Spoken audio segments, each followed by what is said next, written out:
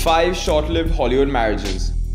Hollywood celebs have routinely shocked mere mortals with their personal lives and relationships. We look at 5 shortest marriages in Hollywood. Number 1.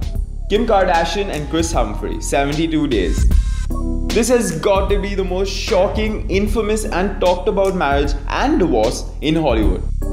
Celebrity Kim Kardashian married Kris Humphrey under a media blitz that had some still believe it was a PR tactic by a media outlet.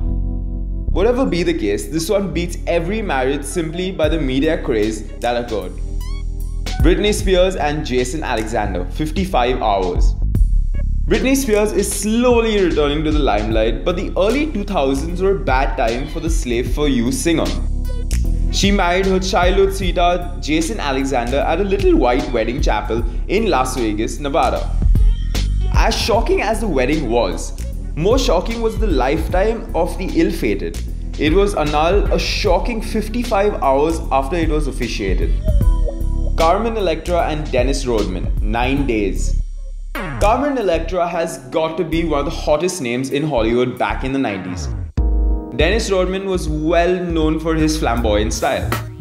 The two seemed like a match waiting to happen, and they married in Las Vegas in 1998. And just 9 days later, they were in court asking for an annulment. Lisa Marie Presley and Nicolas Cage, 107 days. The most glamorous surname in the history of Hollywood entertainment has its share of problems. Lisa Marie Presley, the daughter of the iconic singer Elvis Presley, had a 107-day marriage with a man who could have been Superman, Nicolas Cage.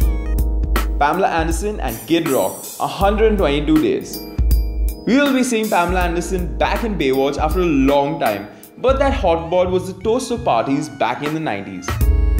She thought she found love in singer Kid Rock. The two married in a typical rock star style in July 2006, but found they weren't for each other by November of the same year. So, what do you guys think? Should they have given their relationship another try? Or was it good for them to part ways? Let us know in the comment section below.